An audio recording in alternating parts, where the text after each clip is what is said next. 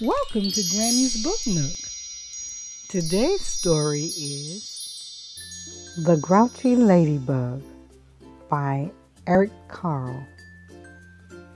It was night, and some fireflies danced around the moon. At 5 o'clock in the morning, the sun came up. A friendly ladybug flew in from the left. It saw a leaf with many aphids on it and decided to have them for breakfast. But just then, a grouchy ladybug flew in from the right. It too saw the aphids and wanted them for breakfast. "Good morning," said the friendly ladybug. "Go away," shouted the grouchy ladybug. "I want those aphids." "We can share them," suggested the friendly ladybug. "No, they're mine, all mine," screamed the grouchy ladybug. "Do you want to fight me for them?" "If you insist," answered the friendly ladybug sweetly. It looked the other bug straight in the eye. The grouchy ladybug stepped back. It looked less sure of itself. "Oh, you're not big enough for me to fight," it said. "Then why don't you pick on somebody bigger?" "I'll do that," screeched the grouchy ladybug. "I'll show you." It puffed itself up and flew off.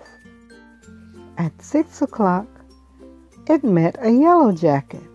"Hey, you," said the grouchy ladybug. "Want to fight?" "If you insist," said the yellow jacket, showing its stinger. "Oh, you're not big enough," said the grouchy ladybug and flew off.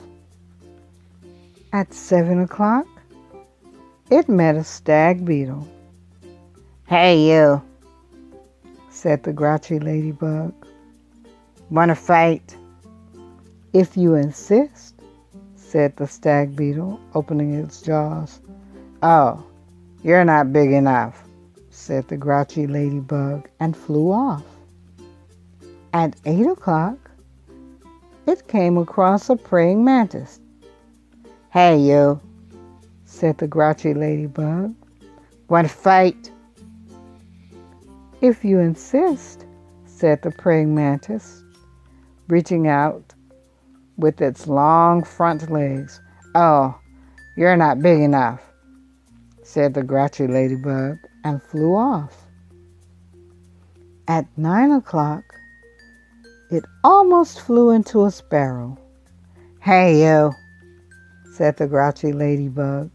"Want to fight?" "If you insist," said the sparrow, opening its sharp beak.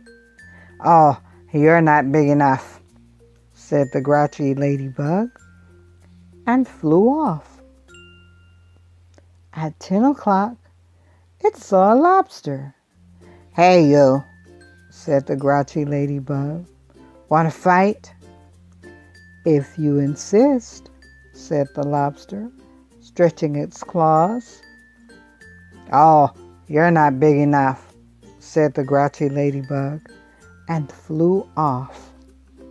At 11 o'clock, it bumped into a skunk. "Hey, you," said the grouchy ladybug. "Want to fight?" "If you insist," said the skunk, starting to lift its tail.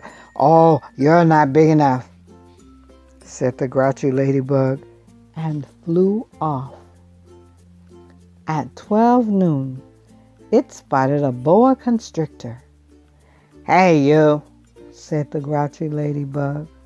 "Want to fight?" "If you insist," said the snake. "Right after lunch." "Oh, you're not big enough," said the grouchy ladybug and flew off. At 1 o'clock, it happened upon a hyena. "Hey, you," said the grouchy ladybug. "Want to fight?" "If you insist," said the hyena, laughing eerily and showing its teeth. "Oh, you're not big enough," said the grouchy ladybug, and flew off. At 2 o'clock, it met a gorilla. "Hey, you," said the grouchy ladybug. "Want to fight?" "If you insist," said the gorilla, beating its chest. "Oh, you're not big enough," said the grouchy ladybug, and flew off. At 3 o'clock, it ran into a rhinoceros. "Hey, you," said the grouchy ladybug. "Want to fight?" "If you insist," said the rhinoceros, lowering its horn. "Oh, you're not big enough," said the grouchy ladybug, and flew off. At 4 o'clock, it encountered an elephant. "Hey, you," said the grouchy ladybug. "Want to fight?" "If you insist," said the elephant, raising its trunk and showing its big tusk. "Oh, you're not big enough," said the grouchy ladybug, and flew off. At 5 o'clock, it met a whale. "Hey, you," said the grouchy ladybug. "Want to fight?" But the whale did not answer at all. "You're not big enough anyway," said the grouchy ladybug, and flew off. At 5:15, the grouchy ladybug said to one of the whale's flippers, "Hey, you, want to fight?" But it got no answer, so it flew on. At 5:30, the grouchy ladybug said to the whale's fin, "Hey, you, want to fight?" But it got no answer, so it flew on. At 5:45, the grouchy ladybug said to the whale's tail, "Hey, you, want to fight?" And the whale's tail gave the grouchy ladybug such a slap that it flew across the sea and across the land. At 6 o'clock, the grouchy ladybug arrived right back where it had started from. "Ah, there you are again," said the friendly ladybug. "You must be hungry.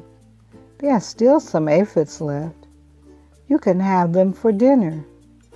"Oh, thank you," said the wet, tired, and hungry ladybug. Soon, all the aphids were gone. "Thank you," said the leaf. "You're welcome," answered both ladybugs, and they went to sleep. The fireflies, who had been sleeping all day, came out to dance around the moon. Thank you for visiting Grammy's Book Nook. To get more information for this book, check the description box below. Be sure to thumbs up this video. Click the subscribe button for the latest videos on Grammy's Book Nook.